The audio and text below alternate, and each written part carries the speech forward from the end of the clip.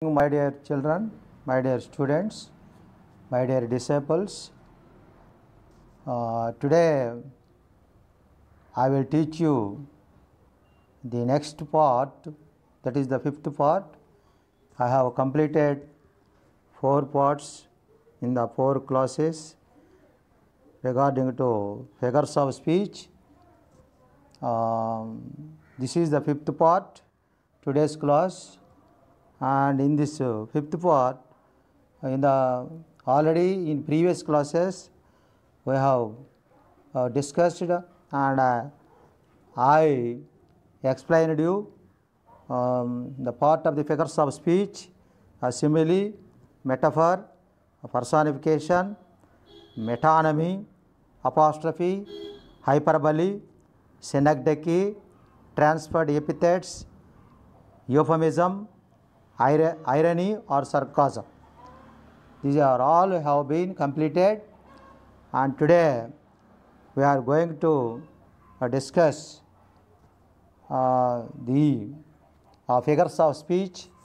In this class, 3 figures of speech I am ready to teach you.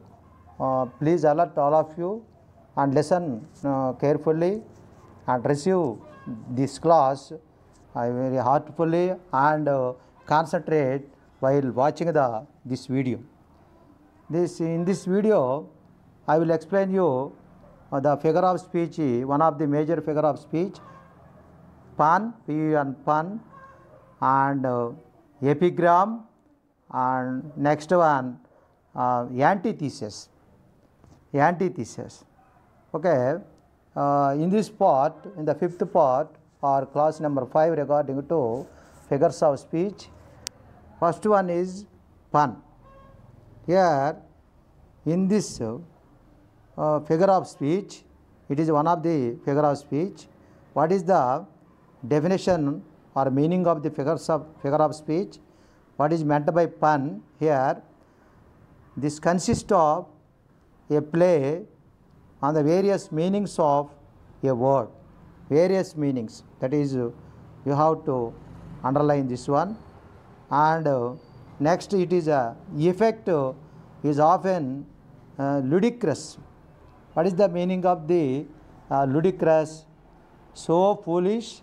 What is the meaning of ludicrous? So foolish, unreasonable, or stupid, or to be laughed at. That means too foolish. Ridiculous means foolish, too foolish. That is the meaning of the ludicrous. For example, is life worth living? It depends upon the lever. It is related to living lever. Worth living depends upon the lever. It consists of the various meanings. How do you understand this one? This pun is one of the major important figures of speech. All of you listen carefully. Regarding this introduction part, in this introduction part, a pun is a figure of speech, one of the figure of speech.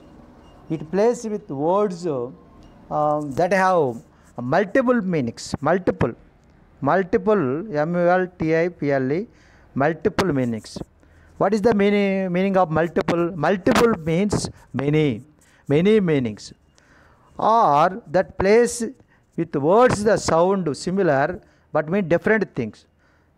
That means homonyms, similar words, same spelling and different meaning. That is the introduction part of the pun. Regarding to definition, generally it is a joke based on the interplay. What is the meaning of the interplay? Interplay means interchange. Interplay means interchange or coordination. A pun is a joke based on the pun is a joke. It is a joke based on the interchange of homophones. We should concentrate homophones in English language. while studying the figure of speech pun. Homophones, words with the same pronunciation but different meaning. Same pronunciation but different meaning. Okay, next, it can also play with words that sound similar but not exactly same. Similar sound but exactly same sounds. And then, for example, on the basis of the pun, a pun is it is one of the literary device. Literary device. It is a literary device.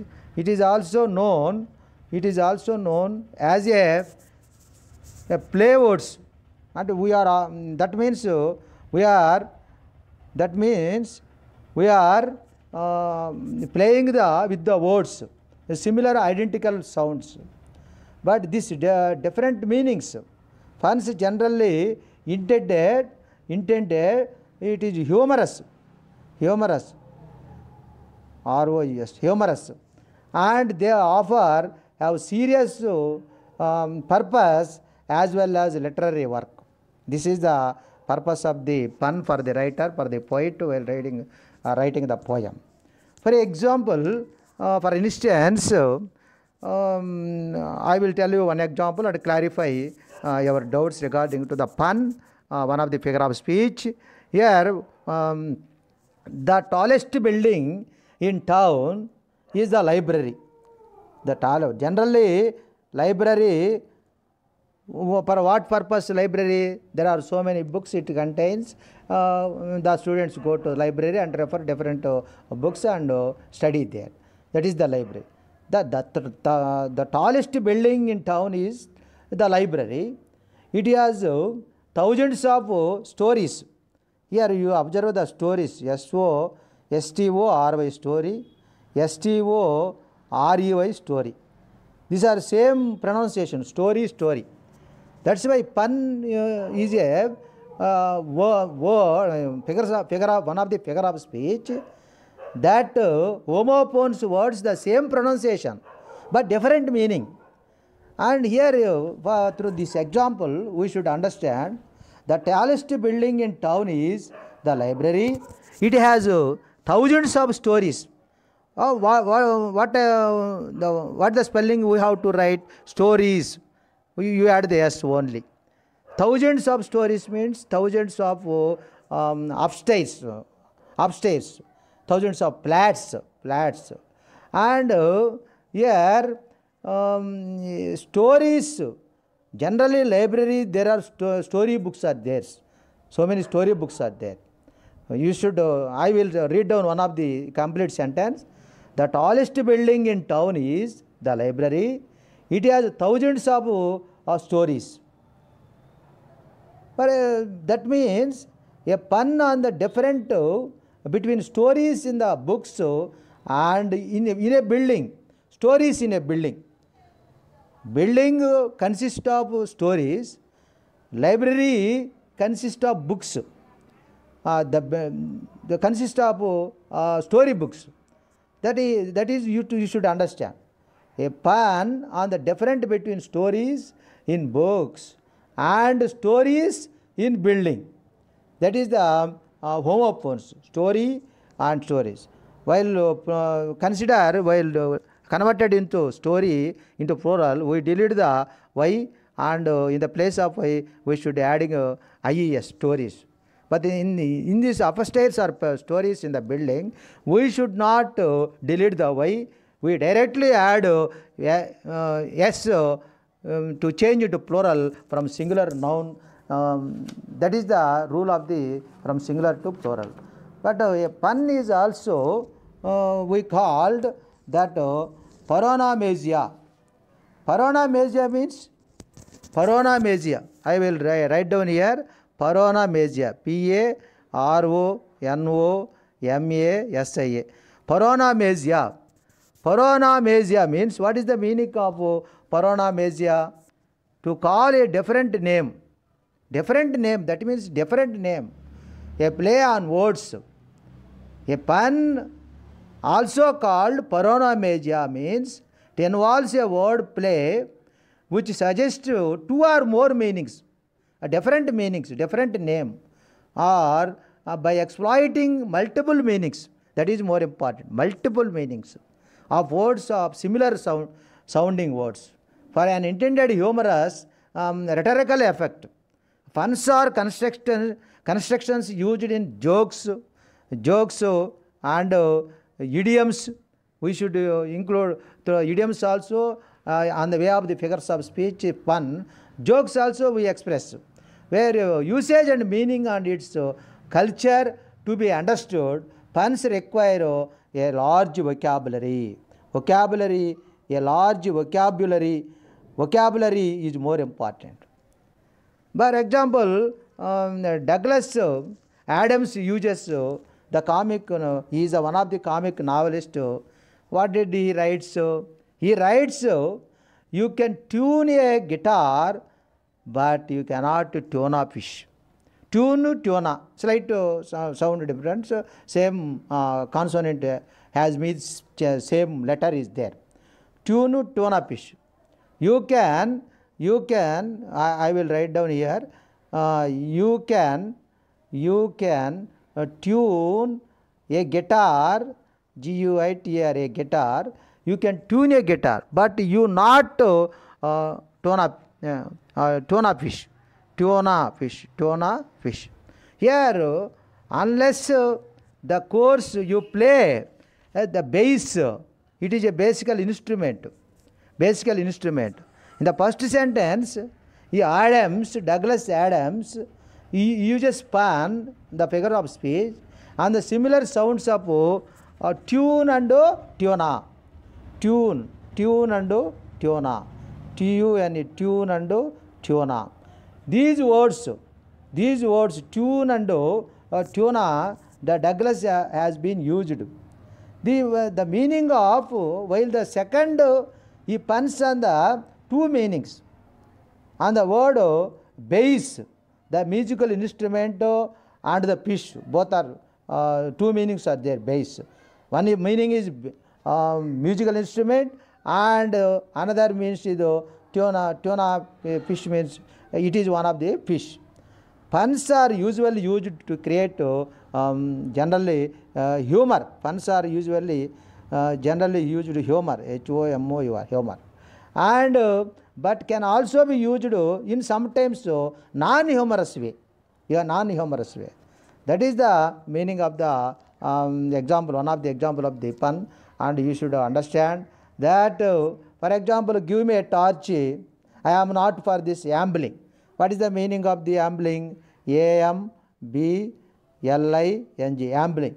Ambling means walk or move at a slow or a relaxed pace. That is the meaning of ambling. What is the sentence, example sentence here? Give me a torch. I am not for this ambling, by being but heavy, I will bear the light. We have to two opposite meanings are there. Bear the light, L-I-G-H-T, light. Light means one example is torch. One is the torch. Light means torch, and light means opposite to heavy, H-A-V-A, heavy. Two meanings are there. Lightness, we take the lightness opposite to darkness. Lightness, one meaning, another meaning, light to dark. That is one way of understanding the meaning in the pun. And second way, lightness, light to heavy. Light to heavy. This is the opposite meanings. You can also think of the heavy, you are heaviness mood. You think all of the opposite to heavy, light, you think of the lightness. This is the Romeo Juliet tragedy play written by William Shakespeare. This example has been taken, that play or drama.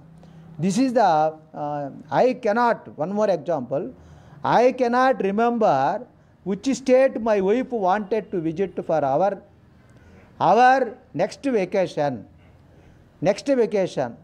Well, what is the meaning of I cannot remember which state my wife wanted to visit for our next vacation? Alaska. Which state? Alaska. Alaska is one of the city. Alaska, it is also pronounced I apostrophe A apostrophe LL, ask for.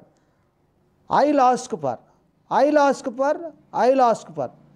Alaska. I'll ask for. When we are contacted from, I'll ask for Alaska.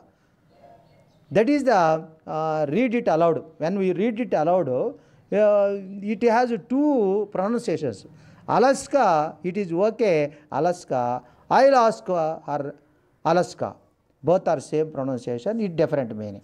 But homonyms are related to pun. They give same meaning but different spelling and same pronunciation. Pronunciation is same, spelling may be different, but meaning compulsory is different. Next, we go to the next figure of speech. That one is epigram. Epigram. Epigram, this one is epigram. What is the definition of the epigram? What is the introduction of the epigram? Epigram means, they have given one of the definition and okay. Next, you should understand. It is a brief pointed saying. It couples words which apparently contradict each other. Contradict each other. Contradict each other. And then the language of the epigram is remarkable for its brevity. Brevity is more important. Brevity, concise matter. That is the important of the brevity. And examples are as under, they have given, the child is a father of a man. This is a famous poetist Wordsworth statement. The child is a father of the man. It is the broad meaning is there. But brevity means in a small words, we elaborate meaning is included in small words. That is the meaning of the introduction of the definition of the epigram. And in this epigram, a brief or clever and memorable statement. It is a brief statement. A brief statement. That is the brevity means. He would end his lecture with amusing or summarizing epigram of it. We can express this statement as an epigram. He has a genius for epigram. After a title while, the English teacher turned off an epigram. That means epigram is a man said to the universe. That is one of the example. We should understand the meaning, the sense of the epigram, that more important. Epigram, a concise poem. It is a concise poem. Concise means a brief or a brevity, dealing pointedly and often satirically with a single thought or event, and often ending with ingenious. Ingenious means clever. Ingenious means clever. And turn of the thought, amusing way. The terse using of the words are witty and often paradoxical. Paradoxical means difficult to understand. Saying the epigrammatic expression. It is a witty saying. Witty means verbal saying. Verbal saying.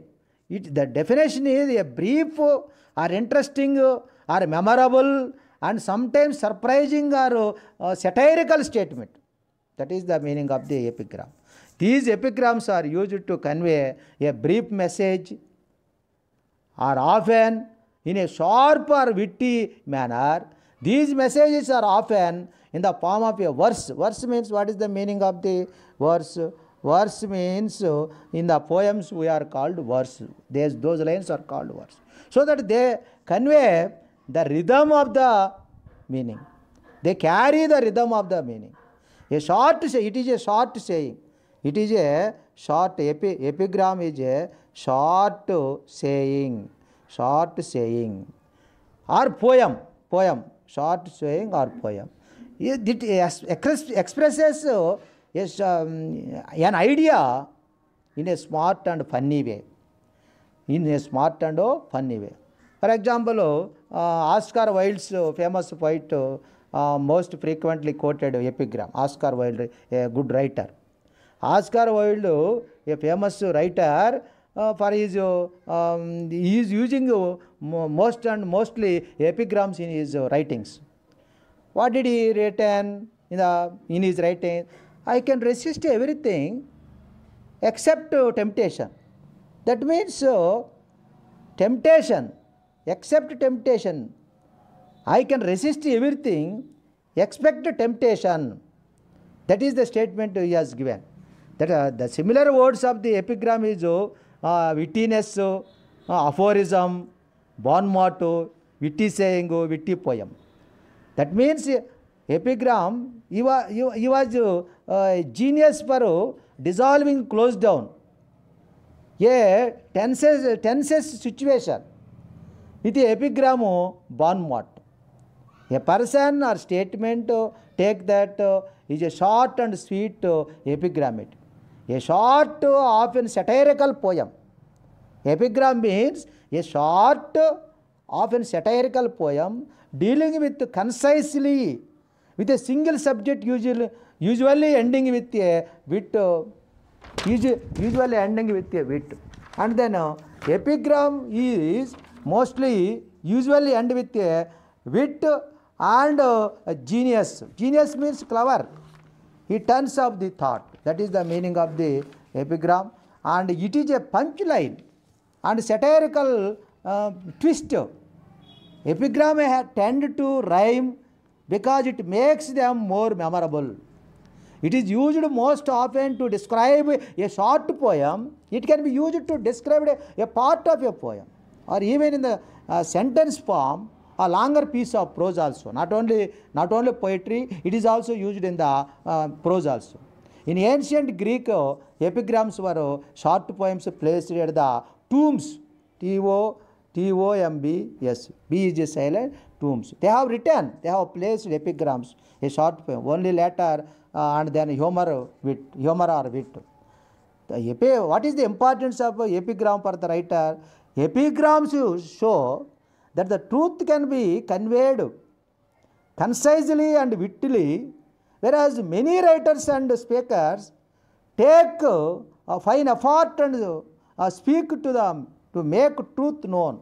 Epigram take advantage of brevity or short saying are more memorable and more easily passed down over time than essays and arguments, because it is an often difficult, concisely and witty express complicated, universal truth. Well, a well-known epigram is admirable, poetic and intelligent feat. That is the meaning of the epigram. And then some more examples I will give you in the epigram. That epigram expresses in the name of everyone given their mistakes. For example, the example is, we should understand through the example. Winners never quit, quitters never win. It is a lot of meaning is there. In a short saying, in a brief, a clever, memorable statement. It is a clever, memorable statement. Winners never quit, Q-U-I-T, quit. Quitters never win. That means who are participated in any competitive, they never quit. Who does not participate, they never win. Without participation, how do we win?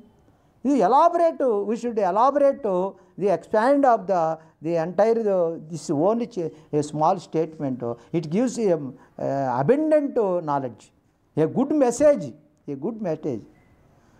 has given. Lombardy's words of the writer statement in concise, witty, and ultimately true or great example of epigram. What did he say? A man said to the universe, "Sir, I exist." However, replied the universe, the field has not created in use the sense of obligation. That means here the man said to universe, and this statement to Stephen Crane. This is the epigrammic form of expression. Although human beings feel important, the universe does not always. They wanted stream. They surely universe does not wanted. That is the meaning of the explanation of the epigram. And next one is we go to the next topic, antithesis, and then we go to the one of the figure of speech that is more important, antithesis. This is the 13th one in this session. In antithesis, a striking opposition or contrast of words is made in the same sentence. In order to secure emphasis, to err is human, to forgive divine. This proverb has good example of the antithesis. Good example of the antithesis. What is the definition of the antithesis? What is the meaning of the antithesis? A person or thing that is the direct opposite of someone or something else. It is from Greek word antithesis. That is the meaning of opposition, the direct opposite. The rhetorical contrast of ideas of mean parallel arguments of words or clauses or statements. For example, slavery, what is the antithesis? Slavery is opposite of the freedom. It is a contradictory, it is a opposer, paradox, conflict, disparity, oppositeness. The meaning of the antithesis. Antithesis is a figure of speech that juxtaposes place with two contracting or opposing structures. For example, Neil Armstrong used antithesis. What did he say? When he stepped on the sun surface, on the surface of the moon in 1967, what did he say? That is one small foot for the moon, one giant leap for mankind. This is an example of antithesis. Because the two halves of the sentence mirror each other a grammatical structure. Well, together the two halves expose the incredible contrast between the individual feeling, ordinary step, and the extraordinary progress.